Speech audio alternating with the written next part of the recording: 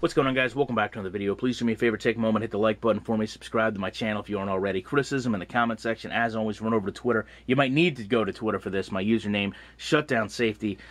Of course, last video talked a lot about wide receiver and quarterback interactions, defensive reactions, things we hoped would get built upon with Madden 15. If you haven't seen that video, please do yourself a favor and check it out. Now, I'm not going to be receiving any Madden 15 footage to my knowledge, and I will come out and say right now, after really looking in-depth at the IGN footage from last week, Madden 15 may be the worst received Madden in a very, very long time. And I say that because the gameplay does not seem to be that much improved, and I'm going to show you that in a moment.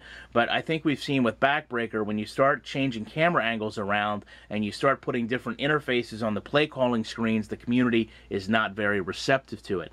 So the play in particular down below is at the 5-minute and 15-second mark. And as I said, I'm also going to put still images of this up on Twitter if you want to follow along. Now, this is a play-action pass on a 2nd and 14, and the first thing I want you to notice is Marshawn Lynch and Patrick Willis. Willis blitzes during this play, and Lynch obviously fakes the play action, and then they run directly together. Willis makes no attempt to get around him, even though he has all the room in the world, and they kind of magnetize together for the block. Now, the other thing is going to be the receiver, Miller, on the right side of the screen, goes out and has some type of interaction with the linebacker there. And initially, the linebacker keeps him in front of him, which is what he's supposed to do.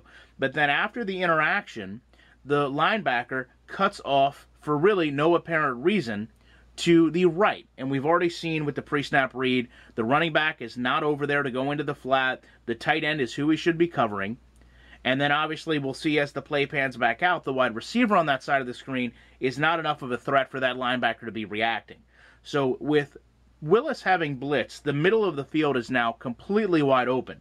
The linebacker on the left side of the screen goes back into his zone, trying to shade the slot receiver, but then he starts to skirt off to the left, making the field that much more wide open in the middle.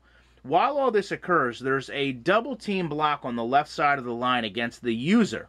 And to me, interestingly enough, as the ball gets thrown and the camera pans back, you can see that that is the least effective block on the offensive line. As a matter of fact, right as the ball gets released, the defensive end is able to go right through both linemen and start to generate pressure toward the quarterback.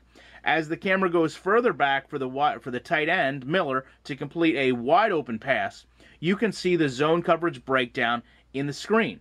You can see the cornerback on the far left side is basically standing there in his zone, close to the sidelines, while the slot receiver and the receiver on the left side of the formation have ran down the field, only to be covered by the linebacker and the safety.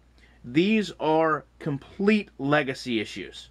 These are issues that are not fixed with AI this year, and issues you are not going to be able to fix because of the camera angle while you're stuck on the defensive end. So I'd love to know your guys' thoughts on this. I appreciate you sitting through this and checking this out, but please do yourself a favor. Go look at that play again, the 5-minute, 15-second mark. The stills will be up on Twitter. Love to know your thoughts. You guys have a good afternoon. Enjoy the rest of your weekend. I'll be back in the week with more content.